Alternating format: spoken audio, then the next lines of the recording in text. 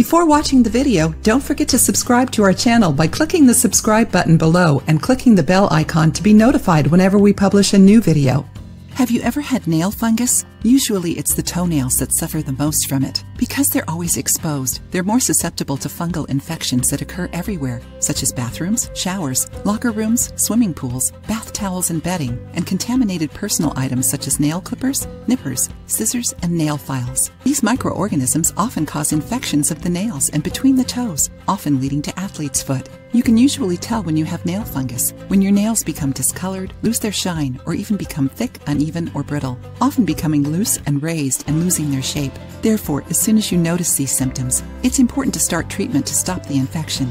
The longer it takes, the worse it gets, and the bigger the nail infection becomes. You can do this at home with a garlic paste that also contains some natural antifungal ingredients, such as baking soda and coconut oil. The garlic helps to inhibit the growth and multiplication of fungi and bacteria. Baking soda helps with many different types of infections, including nail infections caused by fungi. And coconut oil helps to inhibit the growth of bacteria and fungi and naturally moisturize the skin around the nails. The preparation of the antifungal garlic paste is quite simple. Peel 2 small cloves of garlic. If they're large, 1 will do, and put them in a container and knead well until it becomes a paste. Add 1 teaspoon of baking soda and 1 teaspoon of coconut oil. You can also replace it with extra virgin olive oil and mix everything well. Next, clean your feet for use. Boil 2 liters of water with 3 cloves of garlic and wait until it's warm. Add 2 tablespoons of baking soda and 2 tablespoons of white vinegar or apple cider vinegar and let your feet soak for 20 minutes. After this time, dry your feet well with a clean towel and apply the garlic paste to the nail affected by the fungus. You can also apply the paste between your toes.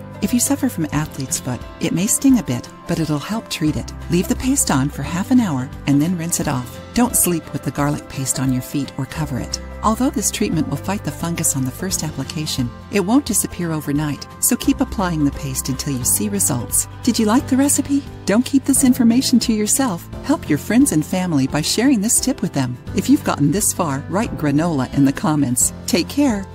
If you liked the video, give it a thumbs up and share it with your friends.